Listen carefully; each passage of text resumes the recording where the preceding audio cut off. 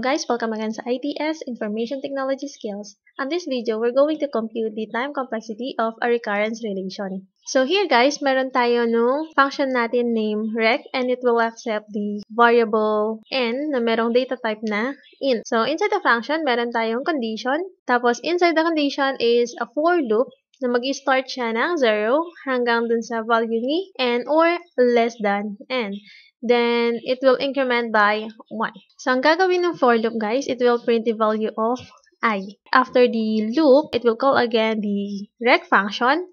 And ang ipapas niya naman na value ngayon is n minus 1. If we're talking about recurrence function, pag kinompute natin yung time complexity nun, guys, itong function natin na to, we can consider that as t of n. Where t, that is considered as the time, and yung n, guys, that is the number na ipapas natin dun sa function natin. Tapos, meron tayo ng condition na to. So, the time complexity of this condition, pag binilang natin yan independently, each line of code, this will consider as 1. That is the time complexity kasi minsan lang niya babasahin yung condition. Then, here, for the for loop, itong buong for loop na to, the time complexity is n plus 1. Or we can consider that as n kung tatanggalin natin yung constant number. So, that is one rule in computing the time complexity. We're going to remove all the constant. So, pag tinanggal natin yung constant na 1, ang maiiwan na lang dyan is n. So, kung nagtataka kayo guys kung paano na-compute yung n dito sa for loop natin as the time complexity, meron na akong nagawang video about that, which is meron tayong mga examples ng for loop natin na increment by 1, decrement by 1, increment by 2, multiply by 2, and others. So, ilalagay ko na lang sa taas ng screen nyo or sa description box yung link ng video para mapanood nyo kung paano mag-compute ng time complexity ng for loop. So, if the time complexity of this loop is n, mako-consider din natin that the time complexity nung nasa loob ng for loop is n din. So, same lang din sila. Tapos, dito, meron tayong call of function. Again, we have the rec minus 1. So, nasabi natin kanina that the call of function which is nandito sa taas, rec int n is the same with t of n. So, basically, consider natin tong call ng function na to as t of n minus 1, where t is the time and yung ipapasa natin as the value of n. So, yung value of n is n minus 1. Magsasubtract siya ng 1. I-add natin lahat itong mga nandito. T of n is equal to t of n minus 1. Tapos, meron tayong dalawang n, that is 2n plus 1. Yun po yung equations na kailangan natin para makompute yung time complexity. So, ngayon guys, para mas simplify natin, pa-follow din natin yung rule sa time complexity, which is we're going to remove the constant. So, tatanggalin na lang natin yung constant dito sa labas. We have the 2 as the constant and 1 as the constant. So, nagtataka kayo, bakit ito hindi siya natanggal? Constant siya. Guys, kailangan po natin yan because that is the time for the call of function. So, hindi po natin makakonsider to as constant kasi pabago-bago yan later on. Okay, pag sinabi natin constant, hindi nagbabago yung value, which is yung 2 at saka yung 1 sa labas. So, pag tinanggal natin yung constant, ang maiiwan na lang is t of n is equal to t of n minus 1 plus n. Ngayon guys, analyze natin if the value of n is 0. Let's say, n is 0. So, 0 pinas natin dito. 0 greater than 0, that is false. Kapag false po siya guys, pwede natin sabihin that if the value of n is 0, the time complexity is 1. So, 1 lang siya guys, kasi hindi na siya magra-run. Wala siyang gagawin kapag 0 yung value. False agad dito sa condition. But, if n is greater than 0, ang gagamitin natin is yung na-compute natin kanina where t of n is equal to t of n minus 1 plus n. Pero, hindi pa natin alam kung ano yung time complexity. Ngayon, using the tree method, kung hindi nyo pala alam yung tree method din guys, na-discuss ko na rin yun sa unang video natin, which is ilalagay ko ulit sa screen nyo or sa description box yung link para alam nyo kung ano yung tree method. Here, let's say, the value of n is 3. 3 is greater than 0. Ngayon, for the first call, sa unang call niya, this part, ang ipapasa niya na value ni n is 3. 3 greater than 0, that is true. Pupunta siya ngayon dito sa loop. So, ang gagawin ni loop, guys, it will print the value of I, which start with 0, hanggang less than n. So, it will print 0, 1, 2. Mag-stop na siya dyan. Kasi, hindi na niya abutin yung value ni n. Okay, so, after printing, sabi, meron ulit siyang call ng condition, which is rec n-1. Yung n natin, that is 3. So, ang ipapas niya ngayon na value ni n is rec 2. So, babalik siya ngayon dito sa taas. And as again, the condition, 2 greater than 0, that is true. It will print the value of I, which is start with 0 less than n. So, 0, 1. Then, after that, it will call again the function n-1. So, yung n natin ngayon, guys, is 2. 2 minus 1, that is rec 1 ngayon ang papasa dun sa taas. So, as the condition, 1 greater than 0, that is true. Print again, or pupunta ulit siya dito sa loop. Meron siyang i-print na 0. Hindi na siya abot ng 1. After that, it will call again the function rec 0. So, 1 minus 1, so 0 na ipapas niya. Babalik siya dito sa taas. As again the condition, if the condition is false, wala siyang gagawin. So, 0 greater than 0, that is false. Wala na siyang gagawin. Mag-i-stop na yung function natin or the recurrence relation. Ngayon guys, if we're going to analyze using the tree method, ilang beses siya nag-call ng function? Meron siyang call ng function na 1, 2, 3, and 4. Then, pansinin nyo yung n, that is 3. Yung call ng function is 4. So, pwede natin sabihin na n plus 1. Pag 8 yung n, ang call ng function is 9. Tapos, tignan natin dun sa print. So, nasabi natin kanina na yung for loop natin, the time complexity is n. So, tignan nga natin kung same siya dun sa number of print. So, yung number of print niya, 1, 2, 3. Same dun sa n. Dito naman, 1, 2. Same dun sa n. Dito naman, 1. Same dun sa n. 0, wala siyang printin.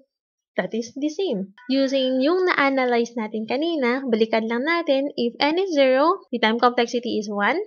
If n is greater than 0, that is, let's say, 3, gagamitin natin yung equation na to. Let's say, mag-call tayo ng function ulit, rec n. Ibig sabihin, magpe-print siya ng value ng I, which is, that is equal to n din, yung na-analyze natin kanina. Then, it will call again the function, pero ngayon, n-1. So, yung n-1 natin yan, kapag nag-print siya, tulad nung 2 kanina, so, ang ipiprint niya ngayon is n-1 din. Mababawasan din yung ipiprint niya na number ni I. So, it call again the function. Ngayon naman is n-2. Ba't po 2 dito, dito 1? Imagine that, guys. Pag dito sa taas, mag-minus ka ng 1, naging 2 siya. But hindi natin alam yung value ni n. So, pang ilang step ba yung pagmaminosan mo? So, first step, second step, another minus. So, mag-minus 2 na lang tayo dyan. Kasi hindi natin alam kung ilan yung value ni n. If n-2 ang naipasa dun sa rec function natin, ang print ng I is n-2. And so on. So, basically, kailan magtatapos yung pag-call ng function? Pansin nyo kanina nung umabot siya ng 0. So, kailan naabot ng 0 yung value or yung ipapas natin dun sa loob ng function? Kapag if the value of n is equal to n. Kung mapapansin nyo, let's say 3 dito, nag-minus 1 ka, nag-minus 2 ka, tapos pag nag-minus 3 ka, so 3 minus 3, magiging 0 na po yung output. So, ibig sabihin, pag nag-0 na yung pass mo dun sa function mo, wala na siyang gagawing action. So, pwede nating sabihin na rec n minus n. Now guys, using the tree method, ang titingnan lang natin dito is kung ilang beses niya kinol yung function, yung sarili niya. Pag hindi natin alam yung value ni n, tulad ng sabi ko kanina, if the value of n is 8, ang call ng function niya is 9. So, pwede nating sabihin that the call of function is equal to n plus 1. Then next, meron tayo nung print. Ilang beses siya nag-print. Balikan natin tong example natin kanina for the printing. Kung yung n natin is 3, ilang beses siya nag-print? 1, 2, 3. Kung yung n natin is 2, ilang beses siya nag-print? 1, 2. Kung yung n natin is 1, ilang beses siya nag-print? 1. Then, observe, kapag nag-call siya dito, merong printing dito. Pag nag-call siya dyan, merong printing din dyan. Pag nag-call siya dito, may printing din. So, ilang beses ulit? 1, 2, 3. 3 times din bumalik sa for loop. So, pwede natin sabihin that the printing is equal to n times n. Okay? So, dito, may call ka dito, another n. May call ka dito, another n. May call ka dito, another n. Pero siguro naisip nyo, meron namang 1, meron namang 2 dito. Kung tatanggalin ulit natin yung constant, we have yung 1, tapos 2. That is considered as n din. So, pwede natin sabihin that n times siyang bumalik sa for loop and n times din siyang magpiprint ng value ni I. So, ngayon guys, pag minultiply natin tong n times n, pwede natin sabihin that that is also equal to n square. Okay? So, yung print natin, n square na lang, consider natin dyan. Ngayon, i-compute natin yung time complexity. Meron tayo ngayong n square plus n plus 1. So, yan pa yung na-compute natin. Now, using the rule of time complexity, we're going to get the highest ordered term. Ngayon, ang pinakamataas dito sa mga nandito, n square, n plus 1, is the n square. So, we can say that the time complexity of this recurrence relation is big O of n square or big theta of n square. So, ngayon naman guys, same algorithm pa rin tayo, pero ang gagamitin naman natin to compute the time complexity is the substitution method. So, balikan natin yung equation na nakuha natin kanina is t of n equals to t of n minus 1 plus n. So, using substitution method, sa-substitute natin yung value ng t of n minus 1 plus n. Pero, hindi natin alam kung ano yung value ni t of n minus 1. Ang alam lang natin, guys, is the value of t of n. Yung value ni t of n is ito po. So, ngayon, guys, if we're going to analyze itong equation na na-compute natin, we can have this t of n that is minus 0. Kasi kung nag-minus kayo ng 0 sa number or any number, equal pa rin siya sa number na yon. So, pwede nating sabihin na yung t of n is the same with t of n minus 0. Pwede din naman nating sabihin yung t of n minus 1 plus n is equal to t of n minus 1 plus n minus 0. So, mag-minus lang din tayo dito ng 0.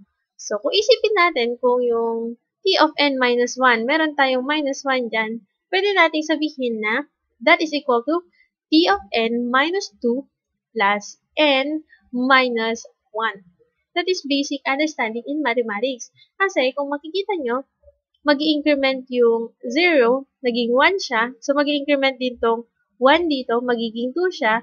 Yung 0 dito, magiging 1 naman dito sa dulo. So, lalagay na lang natin siya muna dito. Now, we are ready with substitution. Kasi meron na tayong value ni t of n minus 1. So, ang value ni t of n minus 1 is t of n minus 2 plus n minus 1. Then, meron tayo nitong plus n. Okay? So, if we're going to add this, magkakaroon tayo ng answer na t of n minus 2 plus 2n minus 1. So, paano naging 2n? Meron tayong 1, 2, dalawang n. That is 2n minus 1. Then, what if magkaroon pa tayo ng another recursion?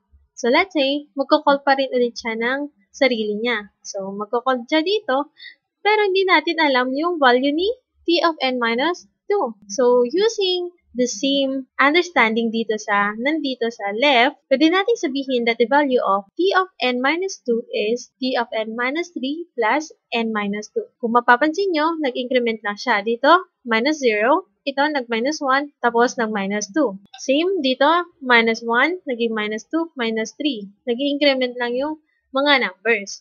Okay? So, now we have the value of t of n minus 2. Kung isa-substitute natin siya, the value of t of n minus 2 is t of n minus 3 plus n minus 2. Then, meron tayo nung 2n minus 1. So, add lang natin siya. So, kapag pinag-add natin itong mga equations natin na to, magkakaroon tayo ng sagot na t of n minus 2 plus 3n minus 3. So, what if meron pa ulit tayong another recursion? So, magpapatuloy yan hanggang kailan matatapos yung recursion natin. If the value of t of n minus another number is equal to 0. Kapag maging 0 na po yung nandito sa loob ni parenthesis. So, kailan siya magiging 0? Let's say, itong 1, 2, and 3 natin, those are constant numbers na nag-a-update every now and then.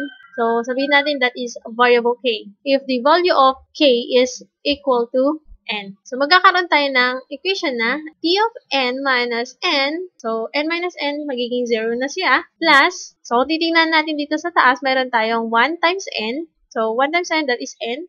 Tapos, meron tayong 2n. Tapos, meron tayong 3n. So, nag-update din yung mga numbers sa before ni n. So, pwede natin yung sabihin na n times n. Tapos, meron tayong update din sa dulo. Meron tayo ditong 0, 1, 2, tapos naging 3. So, mag-minus n din tayo, guys. So, nasabi kanina, if the time is a 0, 0 na yung nasa loob ni parentheses, wala na siyang gagawin. So, pwede natin siyang i-cancel out. Tapos, meron tayong n times n, that is n square minus n. So, using the rule kay time complexity, we're going to get the highest order term of the equation. So, ang pinakamataas dito is the n square. So, pwede natin masabi using substitution method that the time complexity of this algorithm is big O of n square or big theta of n square. So, that's it, guys. We are done with the examples of relational equations. Tapos, kung paano natin siya kinompute using the tree method and substitution method. Kung nagustuhan tong video na to, don't forget to like and of course, subscribe for more tutorial videos. Bye!